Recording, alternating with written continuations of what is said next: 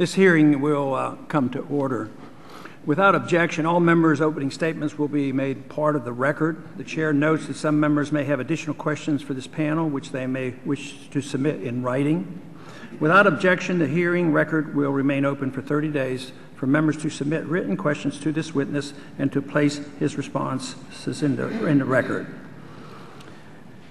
I want to welcome our witness today, President Hoenig, and I will open up the hearing with an opening statement from myself.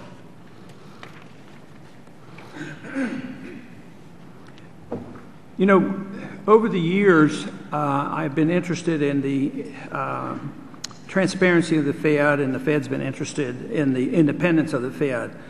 But since I know what Mr. Hoenig is interested in, I think he truly represents the right kind of independence that I like, because he's a rare individual to be at the Fed or on occasion to be a member of the FOMC. But I want to note that last year, when just virtually everybody was endorsing and welcoming QE2, he was dissenting against this position, I believe, about 8 times. So that, to me, is truly remarkable and shows that he's obviously an independent thinker. My interest, of course, in the monetary system has been related to the accumulation of debt. I believe they are related, and that size of government is indirectly affected by monetary policy as well. If debt can be easily monetized, the temptation for Congress to spend money is always there, and I think that is a big distortion. And Mr. Hoenig has made his points made very clear that maybe interest rates of 0 to 0.5% might be too much, and actually has made statements about part of our problem prior to the crash of 2008 was the fact that interest rates were too low for too long. And I often think about and like to clarify and expand as much as possible the relationship of the problems that we have today to our privilege of issuing the reserve currency of the world. Obviously, nobody quite has that same benefit, and therefore our debt and our bubbles can get far more exaggerated than if you're an independent country and your debt is numbered in a currency that the world doesn't accept, like they accept our dollars. So though that might be a very positive thing on the short run and give us some benefits, it also may be misleading to us because it is deceiving in thinking that this process can go on forever. Today, we're in the middle of a default crisis. We're worrying about whether the national debt is going to be increased. And I have an opinion that the default, once the debt gets so big, default is virtually impossible to stop. And that the default that we're worrying about right now is not, strange and brand new, because in many ways our country has defaulted. If you look at the inability to follow up on the promises to pay a gold certificate in the 1930s, that was a form of default. And then we promised to pay foreigners, gold for $35, and we eventually had to quit doing that. And then we promised to pay the American citizens $1 for a silver certificate, and we defaulted on that, and eventually those silver certificates were not worth a silver dollar, but they were then worth a Federal Reserve note.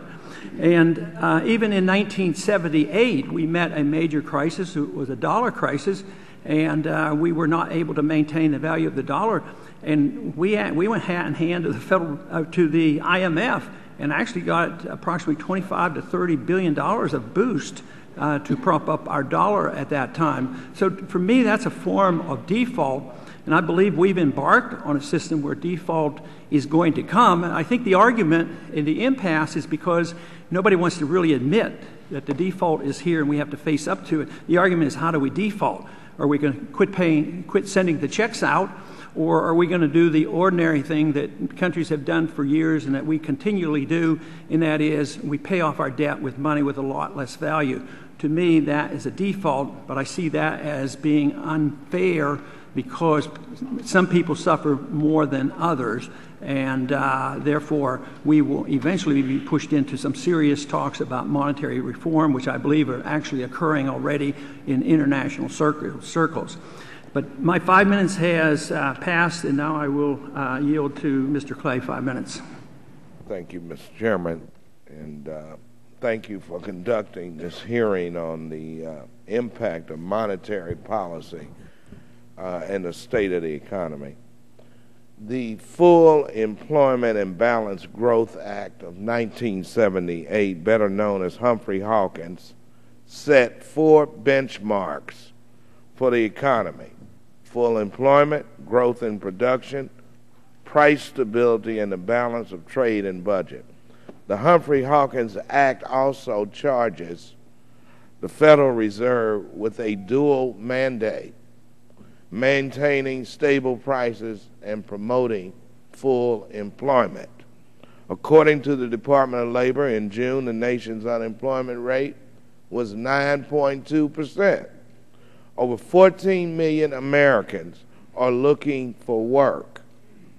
Another 5 million are underemployed at jobs that pay much less than they previously earned and offer few benefits. And in urban areas like the district that I represent in St. Louis, the unemployment rate among African Americans and other minorities is over 16%. The majority party has been in power in this House for over 200 days, and yet we have not seen one jobs bill, and America is still waiting. I'm eager to hear what additional steps the Federal Reserve is willing to take to free up the flow of credit to small businesses and encourage major banks to finally invest in this recovery instead of sitting on the sidelines with trillions of dollars that could be creating millions of jobs. I also look forward to the witnesses' comments regarding what other urgent steps Congress can take to spur private sector job growth and restore confidence in our economic future. And with that, Mr. Chairman, I yield back. I thank the gentleman. Now I yield to Mr. Lukemeyer. Thank you, Mr. Chairman. Thank you, Mr. Chairman, for holding this hearing today and continuing the dialogue.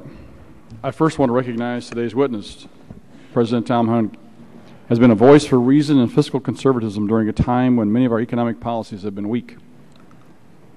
Tom has often been a lone dissenter who has encouraged sound economic principles over politically expedient ones. Our nation is grateful for his service.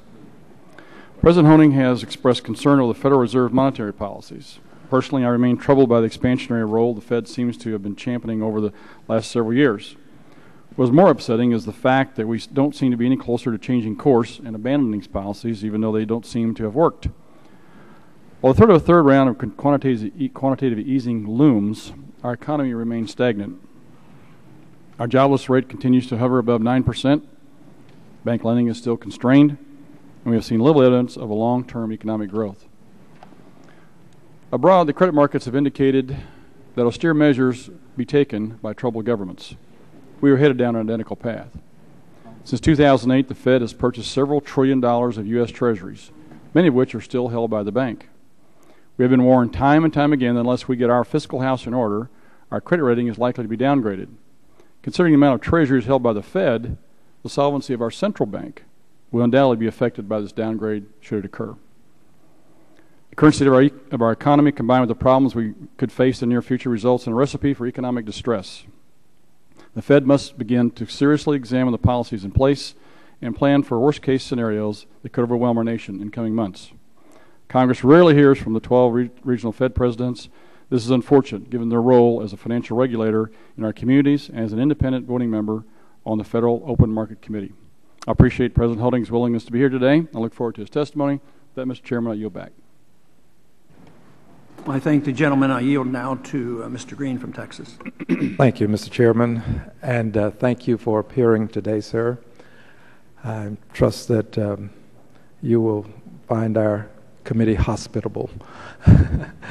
I think that we have many concerns that we can address, and of course, I'm concerned about inflation, concerned about unemployment, concerned about the quantitative easing and the possibility of another round of quantitative easing. But I must also say to you, I still believe in America, and I really don't want this to come across as we have lost faith in the country that has produced so much for so many. America is still a pretty good place to live, pretty good place to have your dreams, your hopes, and your aspirations fulfilled. So I'll speak for myself, as I make my queries and make my inquiries known, I don't want to give the impression that I no longer have faith and belief in this, the greatest country in the world.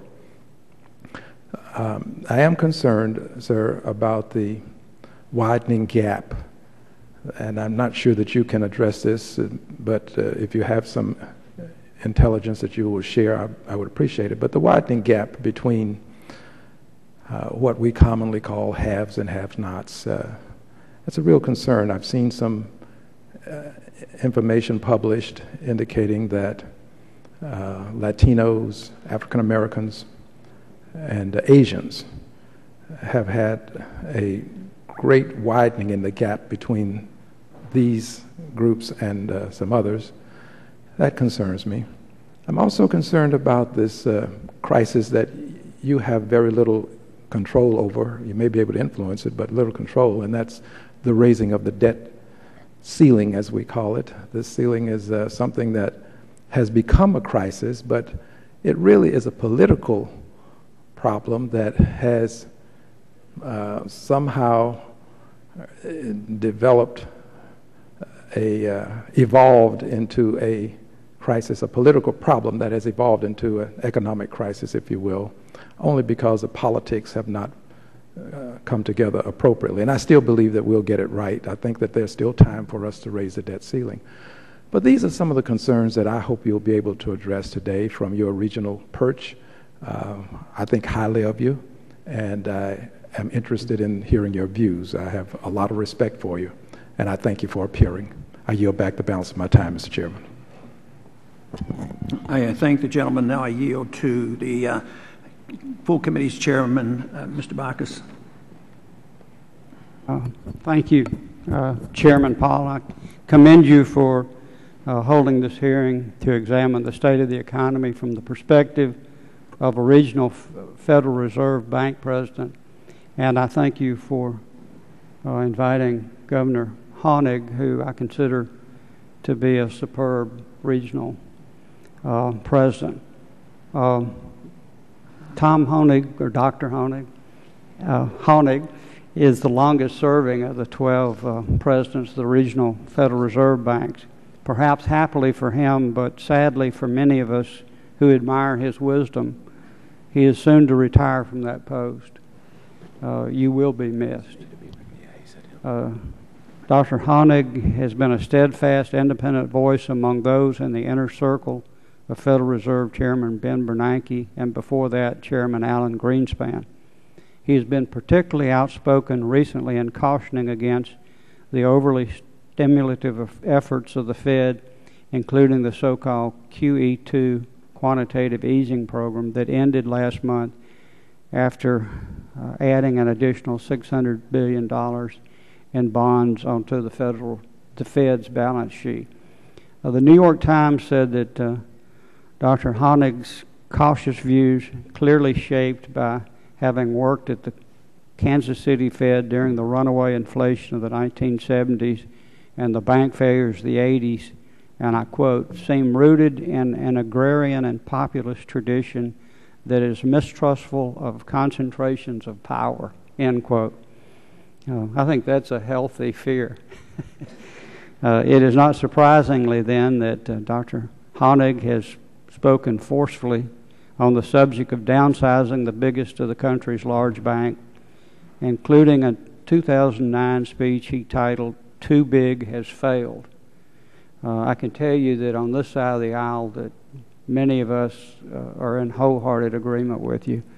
And we have looked on with alarm as there's been a greater and greater concentration of, quote, too big to fail institutions. I mention all this not only to salute you, Dr. Hoenig, for your career and your I guess, bravery in speaking out, but also to make a comparison between your views and with the view that is held by some in Washington that regional Fed presidents should not be allowed to vote on monetary policy moves made by the Federal Open Market Committee. Somehow, this view holds that regional Fed presidents are captive of big business and the industry. And I can tell you that you're a very good exhibit against that.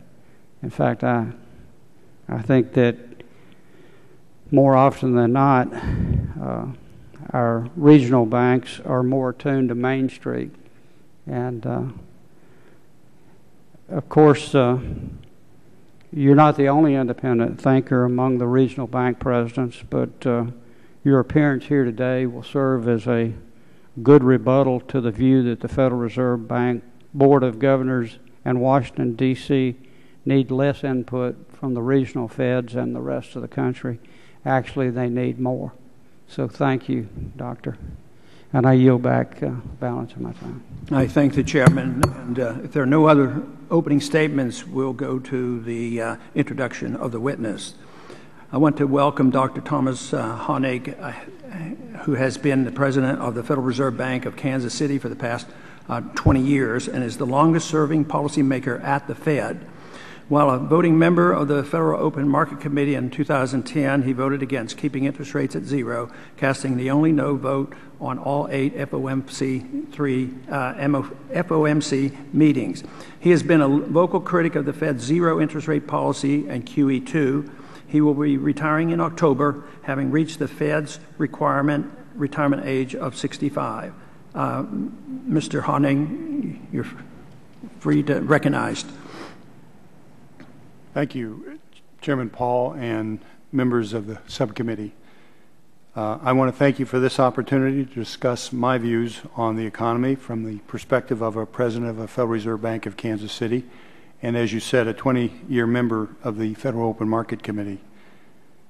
The Federal Reserve's mandate, if I can just read for a second, states that the Board of Governors of the Federal Reserve System and the Federal Open Market Committee shall maintain long-run growth of the monetary and credit aggregates commensurate with the economy's long-run potential to increase production so as to promote effectively the goals of maximum employment, stable prices, and moderate long-term interest rates. Within the context then of long-run, I see the role of the central bank is, in fact, to provide liquidity in a crisis and to create and foster an environment that supports long-run economic health. For that reason, as the financial crisis took hold in 2008, I supported the FOMC's cuts to the federal funds rate that pushed the target range between 0 and 0.25%, as well as other emergency liquidity actions taken to staunch the crisis. However, though I would support a generally accommodative monetary policy today, I have raised questions regarding the advisability of keeping the emergency monetary policy in place for 32 months with the promise of keeping it there for an extended period. I have several concerns with zero rates. First, a guarantee of zero rates affects the allocation of resources. It is generally accepted that no good, service, or transaction trades efficiently at the price of zero. Credit is no exception. Rather, a zero rate policy increases the risk of misallocating real resources, creating a new set of imbalances or possibly a new set of bubbles.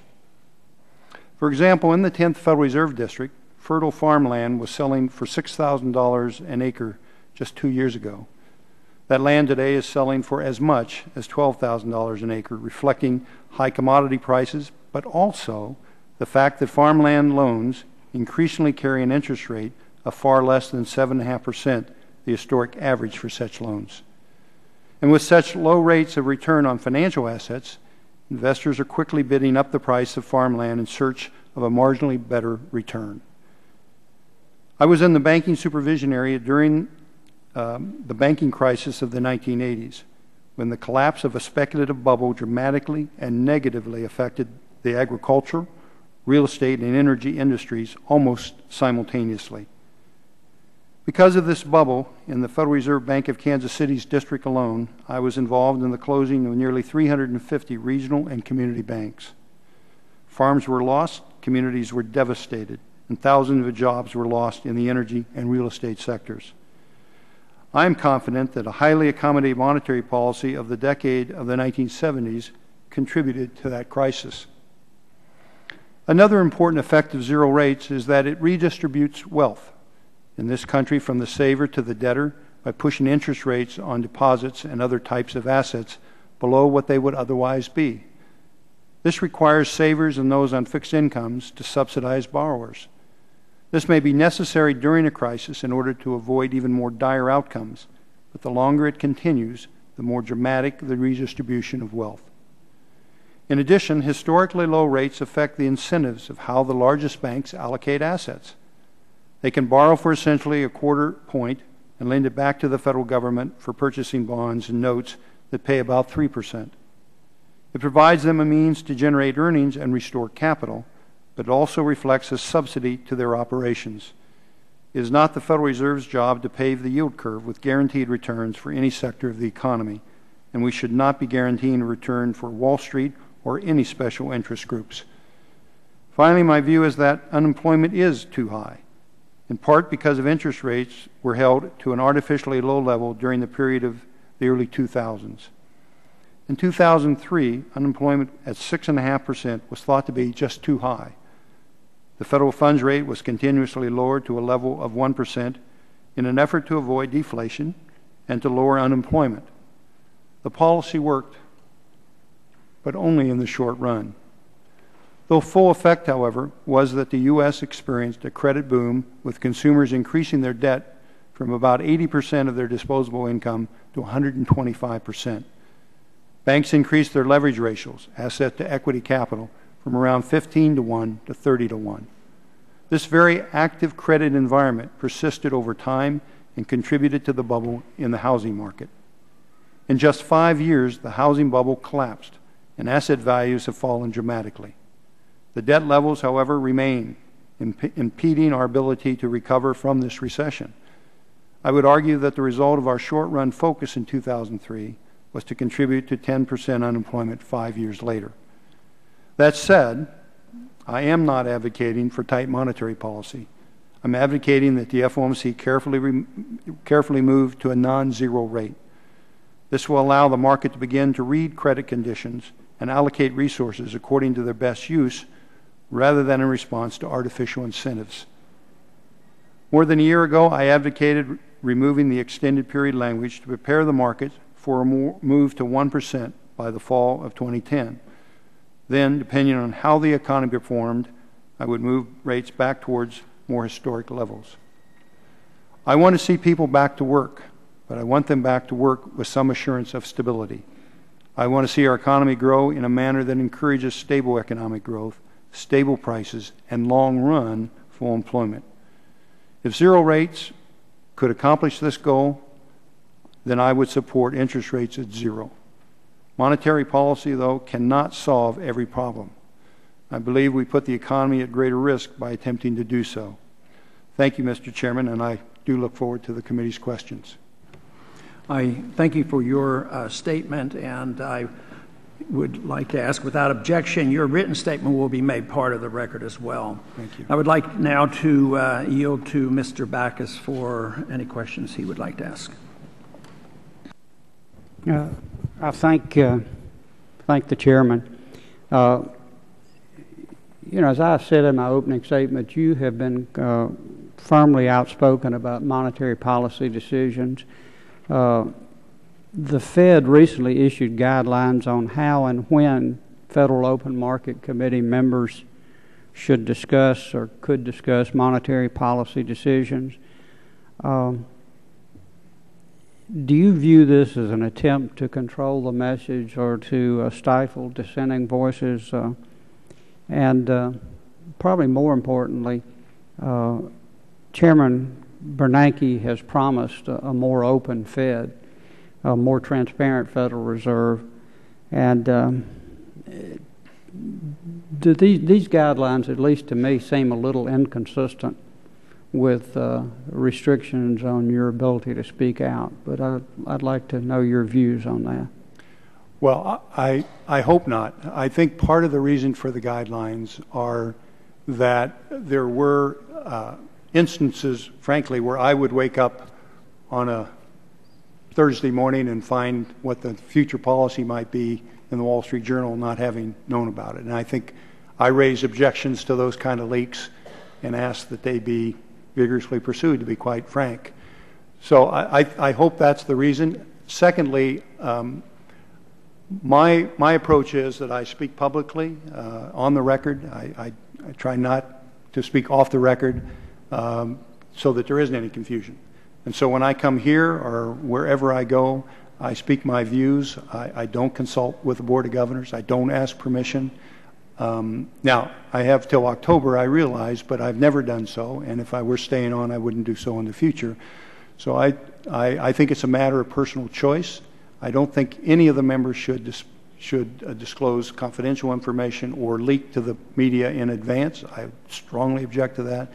And I would have every intention to speak on the record my views publicly, regardless of what that statement might otherwise say, and I don't think that statement prevents me from doing so. Good. So the guidelines are more designed to keep unauthorized releases and releases that aren't a part of the public record. That's the context in which they came up. Yeah.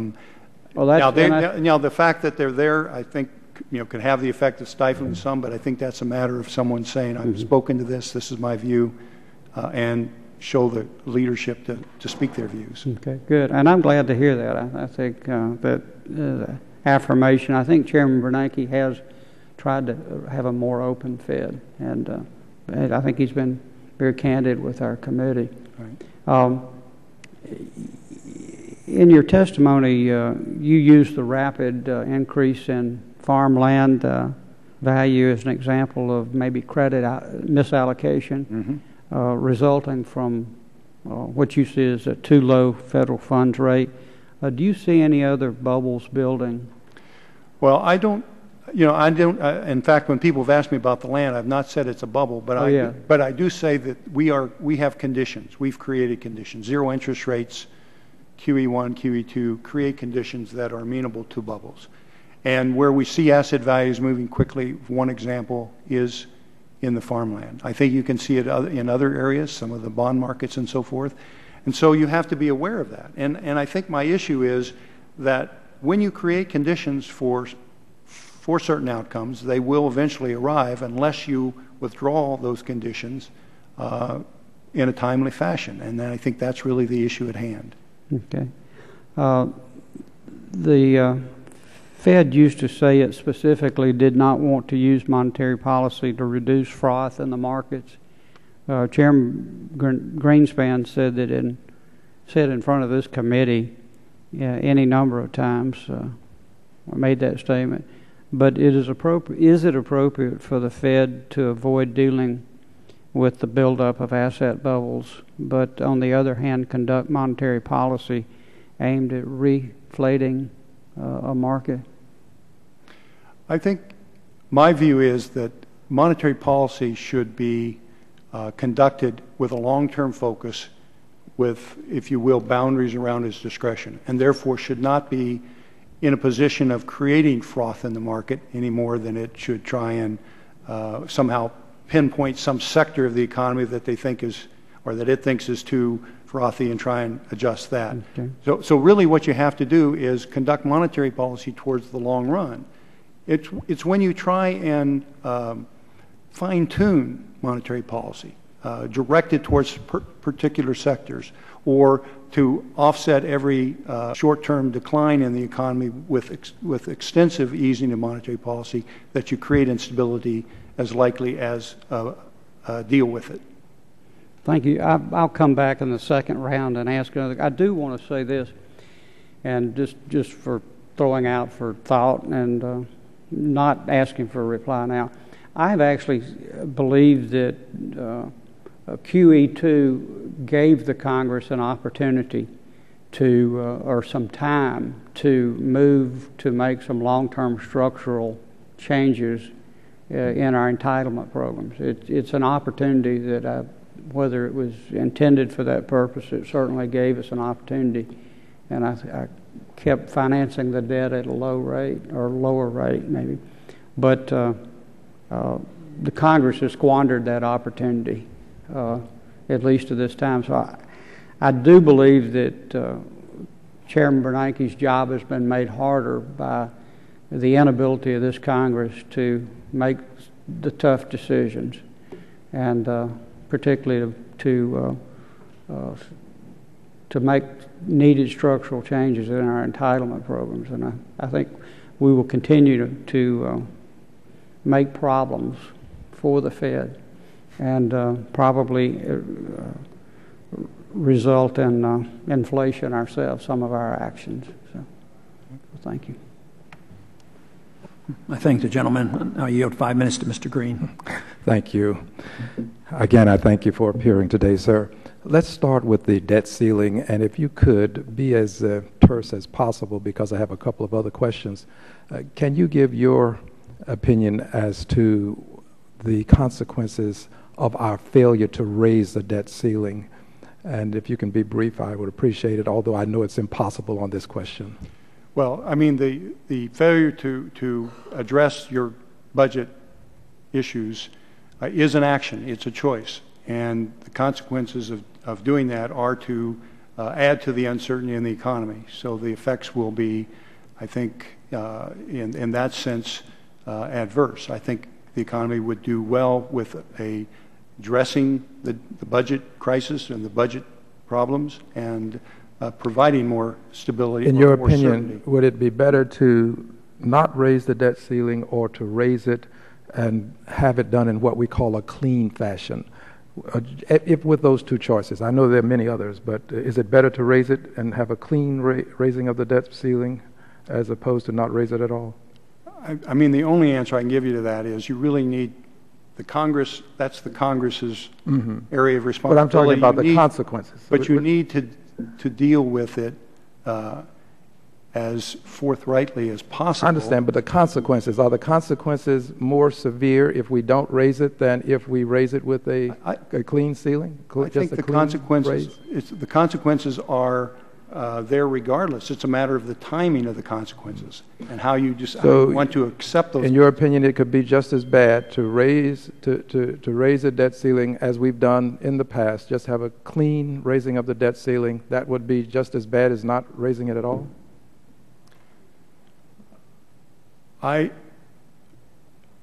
I don't know what the consequences will be any more than anyone else does. I know, but you're in the business of prognosticating, because that's what you do to decide whether you should raise it the 1% I mean, that you're talking about. If you want my prognosis, honestly, I think what you need to do is address the budget crisis. I understand, but I'm not ready to go there. You see, I'm giving you a set of circumstances, and I'm asking you if you would to address this set of circumstances. I know what you would like to do. I've been reading a little bit here, and I understand your point of view, but I'm taking you out of your comfort zone.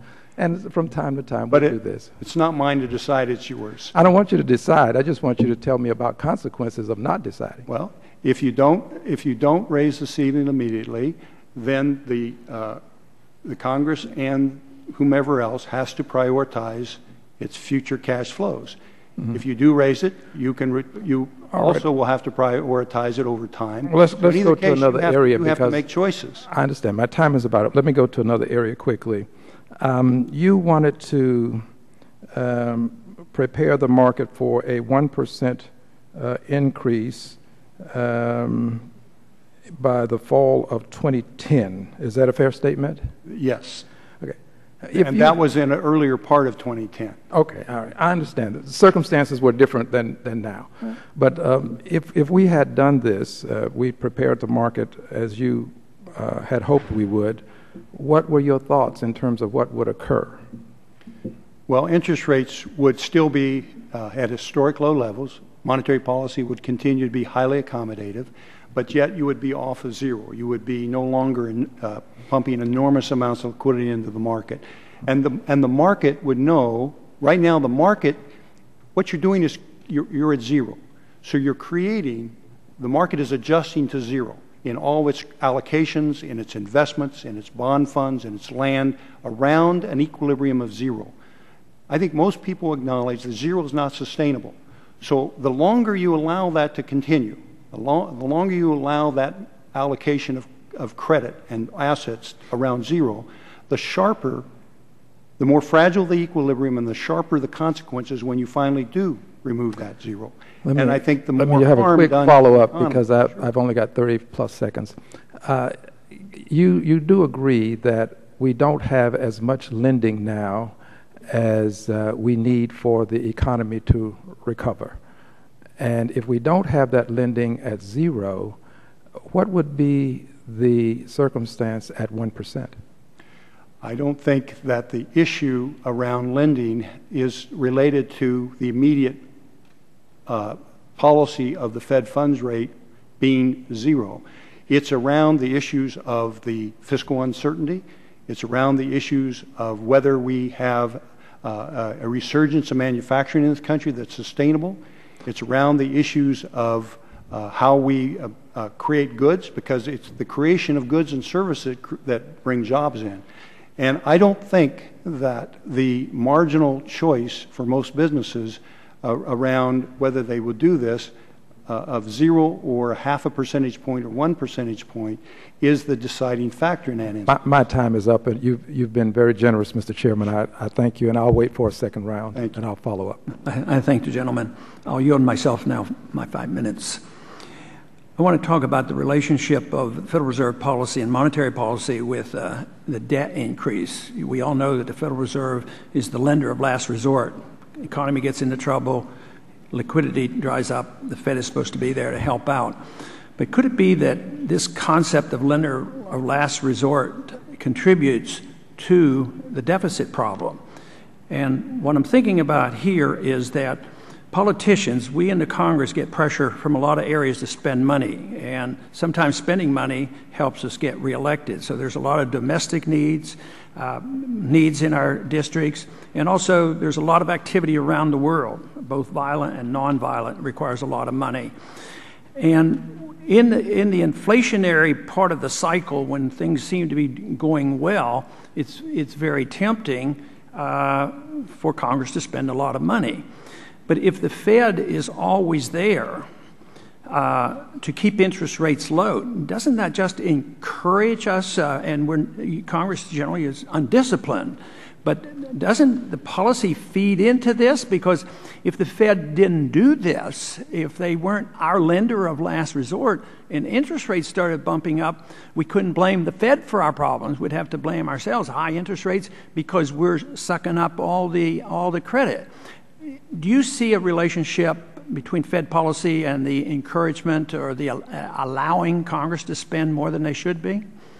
I think there is always the danger that the central bank can be put in a position of buying the government's debt. Now, that's why you have an independent central bank and why the independent central bank has to pursue long-run monetary policy geared towards what the basic money-based requirements and needs are for the growth of that economy.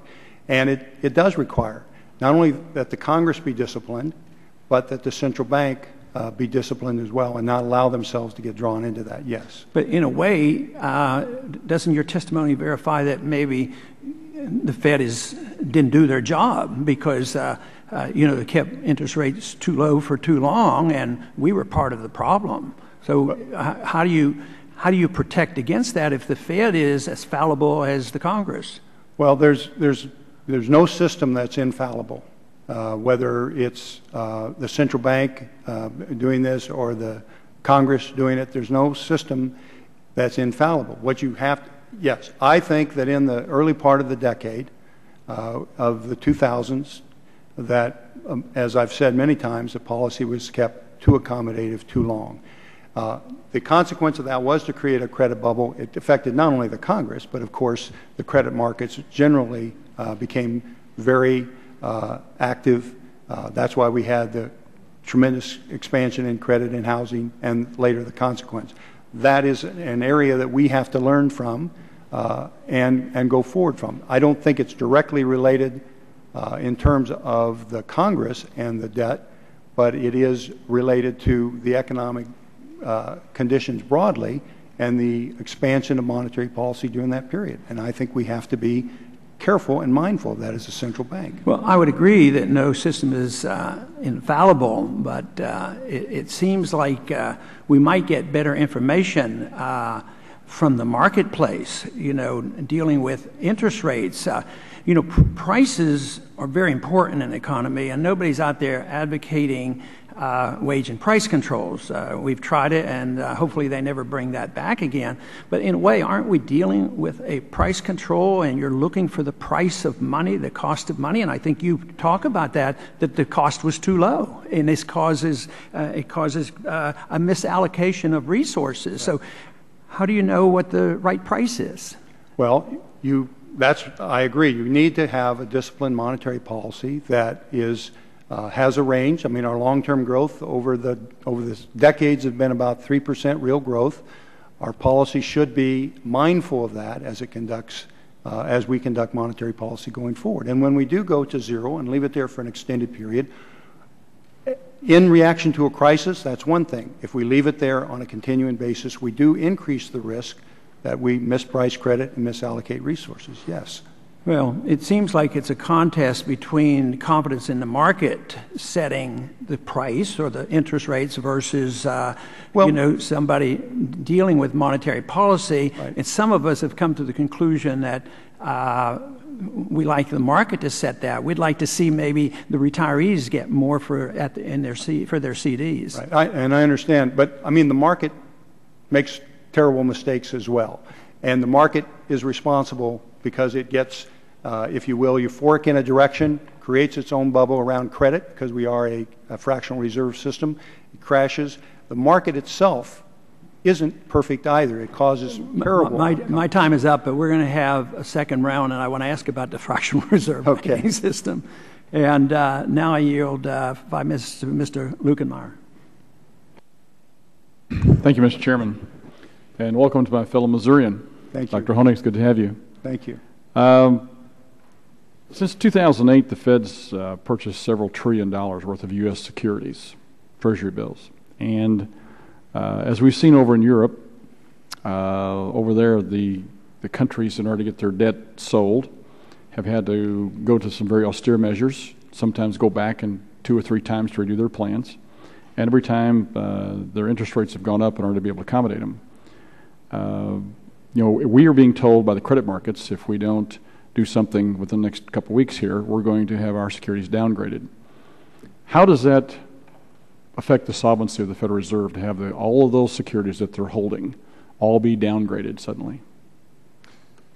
Well, it depends on how the markets view this downgrade. If it's downgraded and it doesn't affect the market pricing on those securities because they have confidence that the Congress of the United States will come to a correct solution on that, I don't think it'll have much effect at all on our solvency. If the Congress fails to act, then it will have a more lasting effect. But I assume the Congress will act. As a former examiner, I'm sure it'd be interesting to have the Fed on the problem list, wouldn't it? Yeah. Along that line, though, the same thing's happening with the rest of the banks in this country. If, for instance, we did get downgraded, suddenly now those banks, so your local community banks, got a whole fistful of U.S. Treasuries, and now they're being downgraded. And suddenly that affects their capital, it affects their rating, How would you view that situation then? You're, again, as a farmer examiner, the calamity that would happen to our local community banks. Well, if there was a serious effect from the downgrade on the pricing of the bonds to where there was capital loss in the bank, then of course it would have negative effects. I think the question is whether there would be a pricing effect, and I think that depends very much on the actions of the Congress. But it is an action that could happen on the part of the credit markets to where it could be an increase in risk that would have to be assumed there. The failure to act is an action. Okay, thank you. With regards to, you mentioned a while ago, well, let me get, my time's running out here. Let me get to QE3. We had Chairman Bernanke in here not too long ago, and he wouldn't say anything about QE3, but since he's been here, he certainly has not denied thinking about QE3. And to me, this is a devastating situation. We've had a number of economists in here since he's been here, and every one of them I've asked the same question: is what happens? Do you see interest rates going up this fall as soon as QE2 stops here? And every one of them has said yes, unless you do a QE3, in which case you probably have inflation. Would you concur with that, or do you have a different opinion on that? Well, first of all, I'm not a supporter of QE3. I wasn't a supporter of QE2. I think by ceasing QE2, I don't know that necessarily interest rates will go up significantly. It depends on a whole host of factors in terms of how the economy is doing. It's not just whether you stop QE2 over time. And but Dr. I don't think we should try and manage interest rates down. That's kind of the point of my testimony.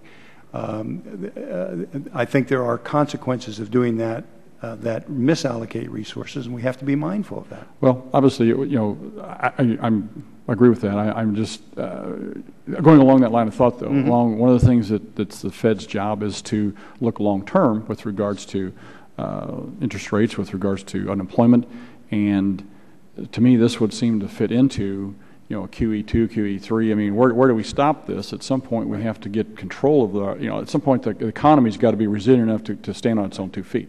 You got to wean them off this. I mean, if we're going to go out here and absorb all the debt that we're incurring, and every budget was Democrat, Republican, or whoever, we got debt out there. Everybody's agreeing we're going to have more debt. So we're going to have somebody purchase it, and if the Fed doesn't purchase it, somebody else is going to have to. And if we get our securities downgraded, I mean, risk is there. Interest rates are going to necessarily go up. So, long term, how do you manage those monies to see that you can minimize that? What would be your idea or solution?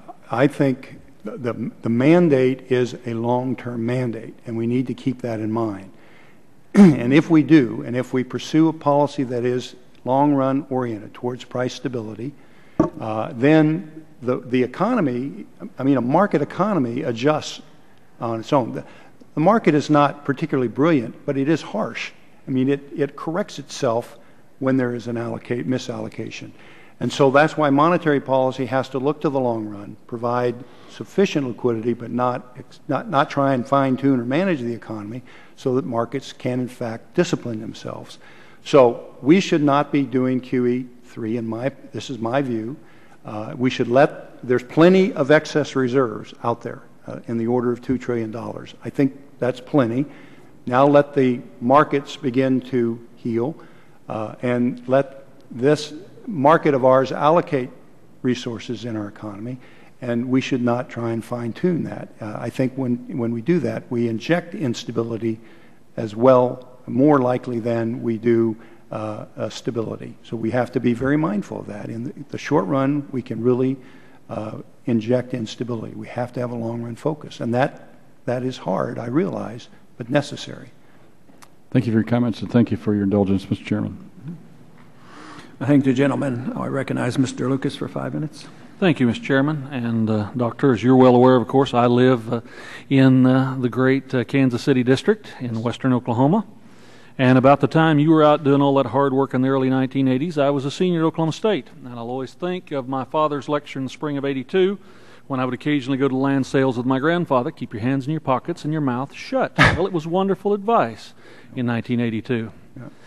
The reason I bring that up is we are now dealing with a set of circumstances here that you've discussed and touched around on the edges that in some ways is reminiscent of those early 1980s. You remember And sometimes there's an occasional view here that nothing is interconnected, that we're all little islands in the world. You remember when Penn Square Bank went down, an energy-concentrated banking establishment, which then took down, directly or indirectly, Continental Illinois and Chicago, took down Seafirst in Seattle, took down two major historic long-term players. Partly that, in my opinion, and you can offer yours and I'd be pleased to hear it, as a result of perhaps misguided fiscal policy by Congress and perhaps misguided monetary policy by the Fed in that late 70s and early 80 period. But it had a devastating consequence. And it wasn't just Oklahoma that imploded. We sucked people under with us. Yes. So I guess that brings you to my real question and whatever comments you'd care to offer. As my colleagues have alluded to, with the Fed balance sheet at a little under $3 trillion now, yeah, which by even the Texans' definitions, Mr. Chairman, that's a lot of money. It took us 15 years to recover from the ag and energy sector hangover from credit that started in 1982. In my opinion, in my quadrant, it was 1997 before the ship righted itself. $3 trillion is a whole hell of a lot more credit than Penn Square was manipulating. When the right policy decisions are made, how long is it going to take this credit hangover to clear? Well, let me first comment. I was on the discount window on Penn Square and was part of the group that recommended against lending against Penn Square, and I think it was the right decision there, although the consequences, as you said, were very harsh. And for the record, a few officers at Penn Square did go to the federal penitentiary. They so did. There's more than just a few bad decisions. Absolutely.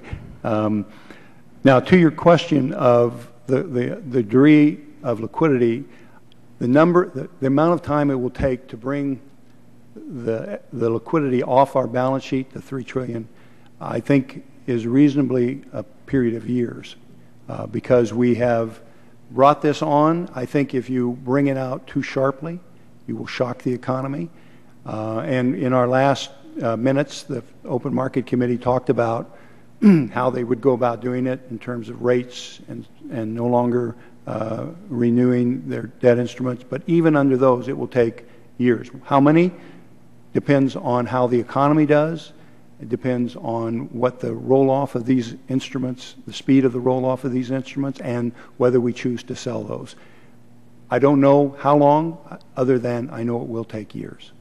And there are risks to doing that. And that's my point about zero interest rates and creating what I call fragile equilibriums around this very liquid policy that when you finally do begin to move, has a negative effect, a negative consequence on the economy, both nationally and regionally, and that does get my attention.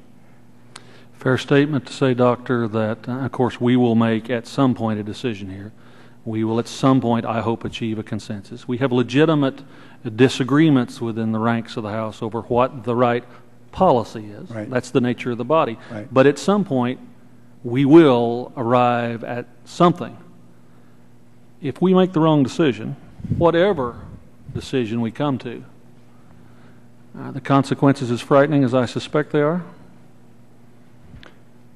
Well, anytime without commenting on any particular decision. Right. Anytime you make a wrong decision, there are usually negative consequences, and if you make the wrong decision, there will be negative consequences, whatever that is. And the financial markets are sophisticated enough that they will respond moment by moment with whatever policy decisions we make, and will, as prudent money managers, use what I would define from an Oklahoma perspective as defensive policies if they need to, and that will ripple too. Well, the greater uncertainty you create, the more defensive the actions will be. That much we can be sure of. Thank you, Mr. President. Thank you, Mr. Chairman. I yield back the time that I have left. I thank the gentleman. We will go ahead and start a second round of questioning. If we look at the markets in the last couple of weeks, in light of all the conversation about whether or not the debt limit will be raised, my estimation or my observation is that the markets aren't that worried. Would you agree with that, or do you think the markets are showing problems, or at least potential problems? Well, to this point, I think the markets are, at least strike me as having the view that there will be a solution. And as long as that view is in place, they will tend to stay calm. If they lose that, or if they begin to see more instability, more uncertainty around it, and therefore actions, then they would, as I said earlier, take more defensive actions. But right now, I think they have confidence in you, the Congress, and the President to come to some kind of a agreement. In monetary history, it's been said that when countries get to a certain level of debt, they have a lot of trouble, and the debt eventually has to be liquidated. I personally think we're at that point, so there will be liquidation of debt. Matter of fact, free market individuals recognize that whether it's government debt or whether it's private debt, liquidation actually serves a purpose in order to get back to square one and have economic growth again. Now, when we liquidate debt, I believe I mentioned in my opening statement, you can do it two different ways. You can just default, which great nations don't do that. Small nations will. But we're nowhere close, do I believe, that we will do that. I don't believe that for a minute. But I do worry about the other part. I worry about the liquidation of debt, because if it is inevitable that the debt will be liquidated, and what we do may be prolonging the agony, that's what I worry about, that instead of allowing the liquidation and rapidly getting back to square one like we did in 1921, that we prolong this, such as Japan did and such as we did in the 30s. Do you agree with that? And do you have concerns that the liquidation will come in the form of inflation? And if you want to prevent that, what are your other options if we're not going to default on our payments, which of course I don't believe we will? Well, first of all, I agree with you. I don't think great nations default on their debt. Second of all, I say that I agree with you also. We have leveraged our economy. As I mentioned in my remarks, the consumer has raised their debt to disposable income from 80 to 90% to 125. The federal government has raised its debt to, in gross numbers, 100% of GDP. So we have increased our debt. Now, my concern is that, maybe back to your earlier point perhaps, but when you have that kind of debt, over time, there is increased pressure on the central banks to help relieve that debt pressure by helping finance that debt. That puts pressure on the central bank. If they do that, it does risk inflationary outbreak, and then you basically repay your debt in cheaper dollars. But isn't that's a risk? So how do you avoid that? The way you avoid that is you take, either through the Congress, through special committees, whatever, and develop a long-run plan that shows how we are going to, shows the American people how we're going to deal with our debt, federal and otherwise, but in the Congress, federal debt, and how the debt to GDP ratio is going to be brought back down. And if it does that in a systematic fashion with strong binding points, then you will take care of the debt in a responsible way. But it seems to me like in that attempt, and the Fed came in and they, propped up banks and corporations, that they were the ones that had been benefiting from this, and now they have, been able to get back on their feet again. At the same time, it really didn't help the people. The jobs didn't come back, and the people lost their houses. So it seems like it's a failed policy to me. Well, your point, I understand your point, and my concern is that we have in this country allowed to develop too big to fail institutions. The largest financial institutions who bulked their assets became so important to the economy that any one of them that failed would bring down and risk the economy. The market understood that, and therefore gave them an advantage in terms of their position in the market, lowered their cost of capital, allowed them unfettered access. And when we allow that part, the safety net portion of that, to get in with the high risk portion, the investment bank, it only increased that by factors. So we do need to address the issue of too big to fail. We do need to think about how we separate out the safety net from the high risk so that the economy can function under a market discipline, or at least more under market discipline, and we would all benefit from that. Okay. I think that's my a very 5 minutes, legitimate concern. My 5 minutes are up, and now you do, Mr. Green. Thank you, Mr. Chairman. I'll be honored to let you have 30 seconds of my 5 minutes if you need it. Let's talk for a moment about lowering the debt to GDP ratio. Do you agree that there's more than one way to do it? Of course.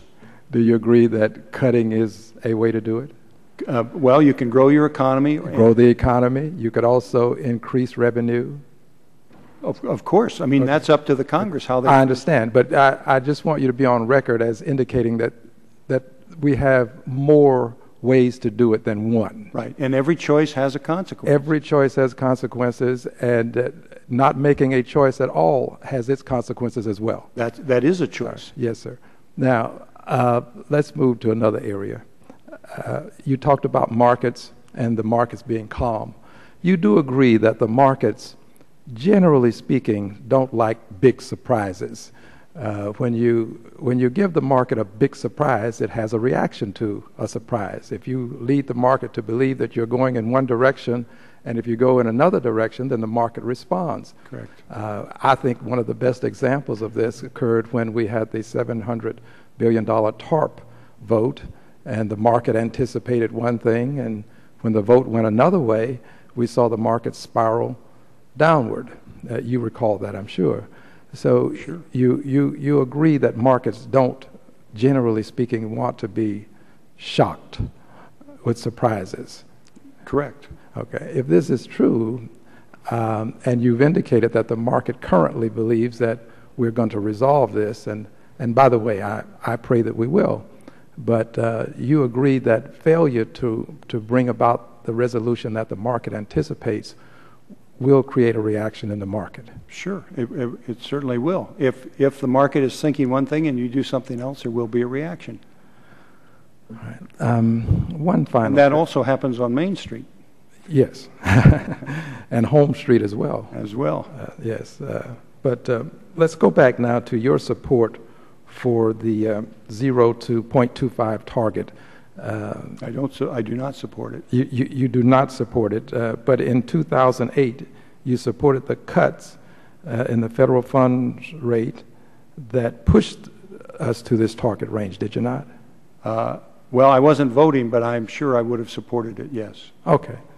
And by the way, reasonable people can have opinions that differ. Absolutely. Even on the things that you supported, true? Absolutely.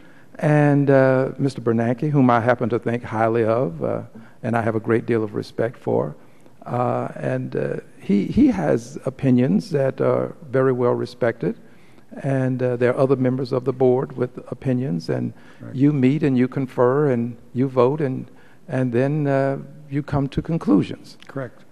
So at the time, what you were trying to do was provide what I'm going to call a soft landing. Is that a fair statement, that we didn't want the economy to just crash? Well, we wanted it to land a little bit softer than if we had done nothing at all? Soft landing is a generous term. I think we did want to avoid a crash and depression, yes. Yes, a crash and a depression. And if you say that you wanted to avoid it, it says to me that you are of the opinion that had we not acted, there could have been a crash and a depression. Is that a fair statement? Counterfactuals are always there, and that's a possibility, yes. Yes, sir. And counterfactuals are hard to prove. Right. But the reason you acted the way you did was because there was this concern, and I'm being kind by saying concern because there are a lot of other ways to connote what was happening, but there were these concerns that we were headed for something close to a crash or depression. And your actions, probably, if you were to write a book, you'd say that your actions helped to avert this, would you not? If you're speaking of our movement to zero interest rates and the liquidity we provided? Yes, sir. Yes. Yes, sir. That liquidity was helpful. Yes. And just as it is difficult to prove the factual as it relates to what you did, it's equally as difficult to prove it with reference to what Congress has done. Do you agree? I assume so, yes. Okay, all right. What I'm trying to do is establish this, sir. People of goodwill, and I consider you a person of goodwill, acted at a time of crisis. Correct. A time when it appeared as though we were about to go over the edge into an abyss unlike many of us had seen in our lifetimes. And many of these things that we did, we won't be able to prove that we averted a great cataclysm, but we can surely conclude that what we did probably helped to avoid a rougher landing, a harder landing than we had. Right. And I want to thank you, Mr. Chairman. I'll yield back the balance of my time. Thank you. I thank the gentleman. Now I yield to Mr. Lukemeyer. Thank you, Mr. Chairman. Dr. Hoenig, I've been watching what's going on over in Europe very carefully, and it's very concerning to me. And I know that in discussing this issue with a couple of other Fed members, board members, they don't seem to be quite as concerned about it as I am, so maybe I'm an alarmist here, I don't know. But I certainly see a contagion there that could easily spread to this country, especially whenever you look at our banks having about $1.3 trillion loaned to the various governments invested in bonds in the various governments over there, as well as now Dodd-Frank tying all those big banks together with too big to fail. I mean, it looks like there's a lot of connectivity between all of these things here, and you look at a line of dominoes, and it looks like we're in that line of dominoes. So I know that the Fed has a swap line with the European Central Bank and perhaps some other reserve banks over there as well, and just wondering what your view is of that situation. How concerned are you? Well, I'm concerned. You mean about the European situation? Yeah, European situation and how it will affect us, or what kind of exposure we might have. Our monetary policy, how it interacts. I mean, it's kind of a big question, but just take parts of it. I understand your concern. I mean, the issues around those countries that keep coming up are also really around the banks, the European banks, because they obviously have exposure there, and that's a big part of the efforts they're trying to do to resolve this. And like the United States, as I read it, and I only know from what I read in the paper, they're working towards some kind of solution, resolution around that. But I think it proves to me, not only in the United States but internationally, that we have institutions that are too big to fail. And that's what this is really about. We've taken the market discipline away. We are now working with institutions globally that are extremely important to those economies, to our economy. And to me, the whole issue continues to be around institutions that are so large that their own difficulties have broad effects on the economy, and that makes them too big to fail, and therefore forces, if you will, governments to come in and bail them out. And that's really what I think is going on in Europe, and that's really what has, in our crisis, gone on in the United States. Until we change that formula, until we until we break those institutions up into those that are under the safety net and those that are allowed to engage in high-risk activities, we will have these crises periodically into the future. Not right away, perhaps, but in years to come.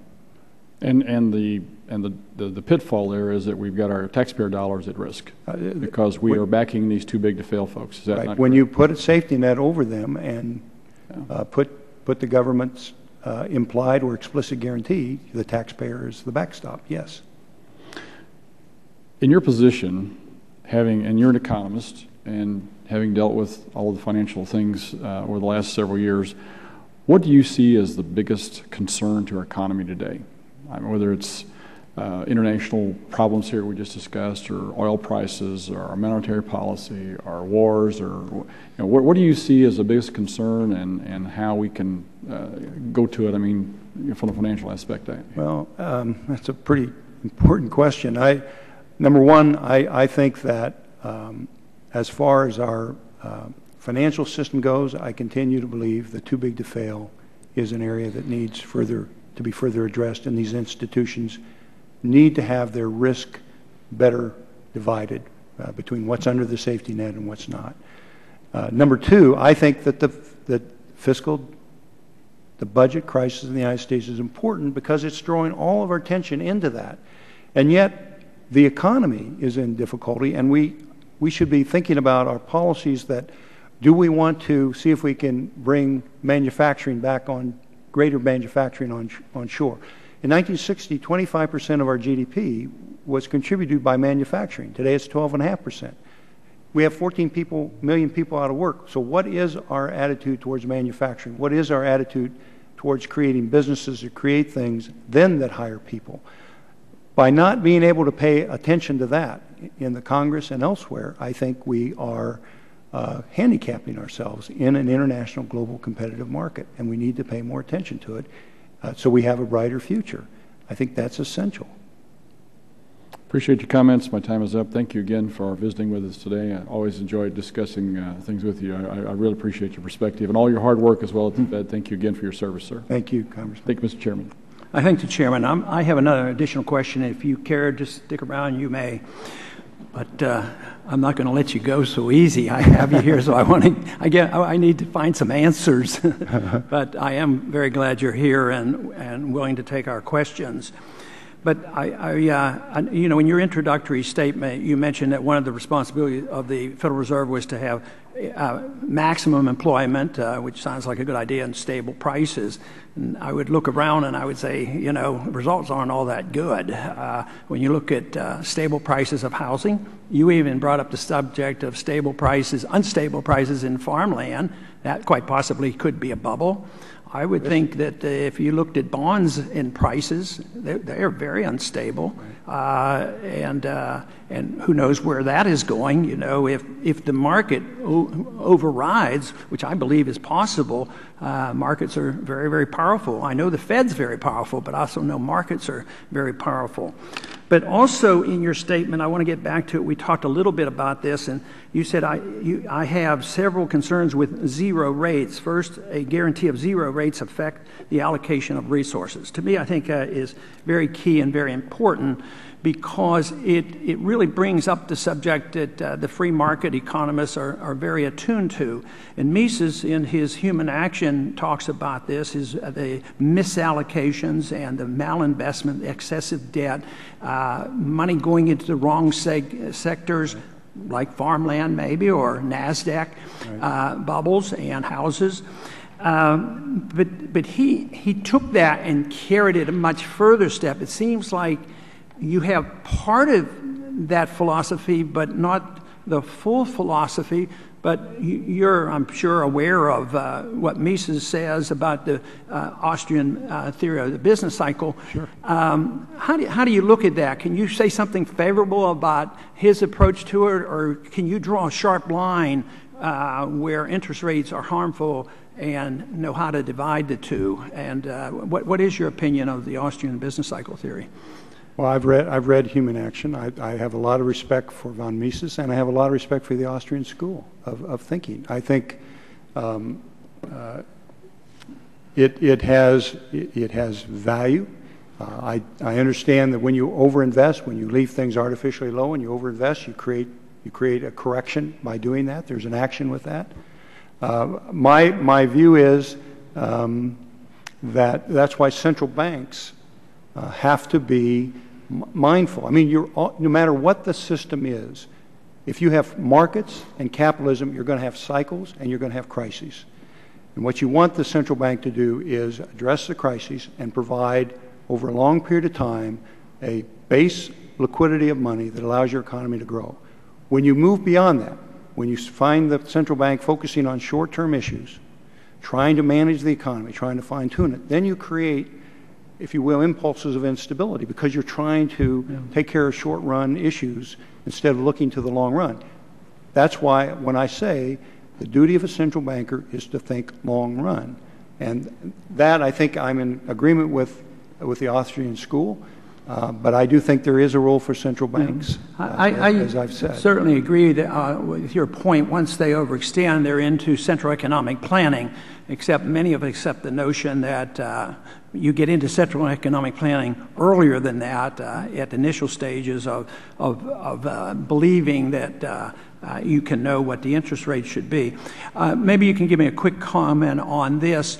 Do you think the problems in the world today, try to put that in perspective. I think it's a very big problem because I don't think we've faced it quite the same way because we have a fiat dollar standard and we are the issuers of the reserve currency of the world. Mm-hmm. Do you think that has had an effect on what we're facing? The fact that we're issuing the reserve currency in the world and it's much different than anything we faced before? What I think is that the fact that we're the reserve currency is a consequence of decades of very good economic policy. The fact that we've had an economy that has grown, become very important to the world, and therefore its currency has become very important. I think that's a consequence. It's something you, as someone else has said, you've earned. With that is carried a responsibility to look to long-run policy. And to your point, I mean, if you have a gold standard, that is a legitimate alternative monetary base for your economy, but it does not eliminate crisis. There's gold hoarding, there's positioning, there's mercantile practices. You will have crises. So it doesn't matter if it's Congress, it doesn't matter if it's the central bank. It doesn't matter what standard it is. Good policy leads to good outcome. Bad policy leads to bad outcomes. That's what you have to keep in mind. See, I'd question the word whether we earned it or not. In some ways, I think it was defaulted, because we were the standard. At least we pretended to be a gold reserve standard, even though we weren't allowed to own gold. It was a international gold standard, and then the confidence continued, surprisingly to some people. So that's just a matter of an understanding or semantics about whether it was earned or we defaulted to. But I have one more question. Because I've been interested in the monetary issues, I'm delighted that you're here and so willing to visit with us. But, last week I learned that gold was not money. So I've been able to put that out of my mind. So gold is not money. So I'm still trying to figure out what money is. And I've asked these questions a lot of times. I've asked the Federal Reserve Board chairman over the years, and if I ask about dollar policy, they would say, well, we're not in charge of dollar policy. They're in charge of creating all this money and regulating interest rates, but they're not in charge of the dollar. Secretary of Treasury does that. But the Secretary of the Treasury doesn't give me any straight answers. But what I need to know from you to further my education is tell me what a dollar is and where can I find the definition in our code? Well, the denomination is, I think, or the title was given back at just about the founding of our country. It was based on a gold standard at that time. But money is, as you know, a medium of exchange, deferred means of payment, and store of value. And as long as the public and the world understands that the dollar that is produced by the Central Bank of the United States, the base money, and then credit goes on beyond that, it is money. As long as they take it as a medium of exchange, deferred payment, and store of value. When that's lost, then it will no longer be money. But it's a note. It's a promise to pay. It actually, you're right about it. But it fills the three functions of money. Now, gold can do the same thing. And if Congress designated that the gold was the medium of exchange, then this is why I'm looking for the code, because the code, when I understand it, actually, in the early years, they wrote a dollar into the Constitution like they would write a yard, because everybody knew what it was. They didn't even define it. It was so well known. It was 371 grains of silver. But that's never been changed, the best I can tell. And all of a sudden now, we have a Federal Reserve note, a promise to pay nothing, is now the dollar standard, and we can create them at will out of thin air. And then sometimes people wonder why we have a shaky, rocky economy. But I'll keep looking, for the definition of a dollar. But best I can tell, we've never said a dollar is a Federal Reserve note, and the dollar under the code still says it's 371 grains of silver. I yield to Mr. Lukemeyer. I just have one follow-up question on something the chairman asked a minute ago with regards to the world currency. because I think one of the consequences of us not doing something to resolve our debt crisis here and then be downgraded, it would seem to me to be a step down the path toward allowing ourselves to be no longer the world's reserve currency, with China sitting over on the sidelines watching us twiddle our thumbs and waiting for an opportunity to get in the game. This is an opportunity. We're stumbling here and allowing them to do that. What would be your thoughts on that comment?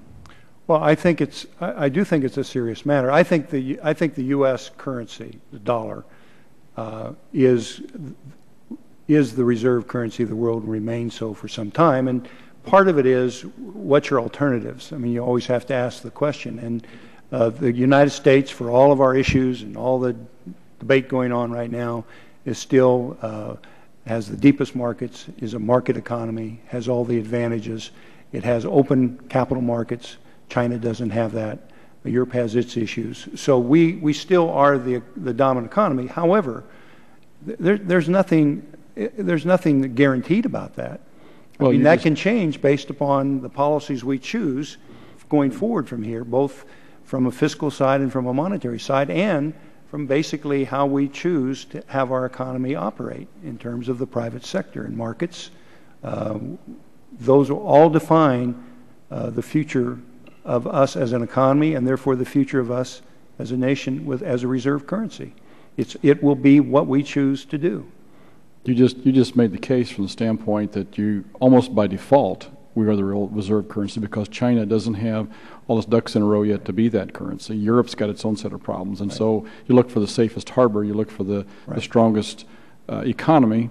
We're still there, but if we keep twiddling our thumbs here, it could be endangered from the standpoint the world start looking and say, well, those guys can't get their act together. I agree with that. Their economies stumble along. They don't have a manufacturing base anymore, right. And they're going to import almost all the oil, which means they're going to be at mercy of the oil companies and the oil cartels around the world. And all of a sudden, our economy is looked at as kind of a shaky thing versus a very stable thing. And now, you have these other folks come running in there and fill the void. And to me, this debt debate, one of the sidelights and one of the side consequences is that we're going down this road that nobody's thinking about of allowing China to get their foot in the door on the world currency side. Now, it's not going to happen today or tomorrow, but I've heard some people project that 5 or 10 years, if we don't get our fiscal house in order, by that time they will be in a position economically where they've resolved a lot of the issues that you talked about, and they may be knocking on the door. So I agree. What do you see in the horizon for that? I think that the debates that are going on right now are about the long-run future of this country. Yeah. How we choose to deal with our debt, how we choose to deal with our economy going forward. Those are the debates that are in place right now. And my point is that monetary policy cannot manage the short run. It has to have a long-run focus also. And the Congress and how we choose to have our markets operate are choices that lie ahead of us. And if we don't choose well, I think in a generation, I think the answer to that question could be different. So it's in our power to change this, or to keep us on the right path, but you have to choose to do it. And these debates are about the long run. There's no question about it. Well, I certainly appreciate your common sense and intellectual approach to all of our problems, Dr. Hoenig, and I hope that you stay engaged in some aspect I hope so, of monetary and fiscal and economic policy here. You're too much of a prized jewel to walk away from this. So thank you again for your service. No, thank you, Mr. Chairman. Thank you very much. We're about to close, but I do have one more short question. I think you can answer it rather quickly. What would be the ramifications if they stripped away the voting rights of the regional Fed presidents from the FOMC? Well, the ramifications would be you'd lose an important set of voices in the Federal Open Market Committee. And I think it would be a mistake. I mean, right now in my region, as I deal with our board, agriculture from rancher from Wyoming, bookseller in Oklahoma, labor leader in Omaha, that's all input that comes into the process. And I think you would lose that voice and you would lose that input. And you can say make them advisors, but let me just tell you, voting and advising are two different things, and they're not even close to one another. Mm-hmm. I would just say, since you've asked, I mean, I've been said, it's not democratic, it's not part of the political process, and my answer has been The selection of my successor will be a process that relies on our board, who represent, like I said, a grain dealer in Kansas City, a entrepreneur in Denver, a labor leader, a bookseller, a manufacturer, and a rancher from all over our region, 6 of our 7 states. And they very carefully go through a search, and then it has to be approved by the Board of Governors, the political appointees. So to me, that's a very democratic process. And it is in contrast to if you select a Secretary of Treasury who happen to, if you're a Democrat and you select a former chairman of Goldman Sachs and you're a Republican and you select a chairman from Goldman Sachs, that's political, but I don't know that it's any more democratic than our process, and I don't recommend it. I thank you. I thank you for being here. This hearing is now adjourned. Thank you. Thank you.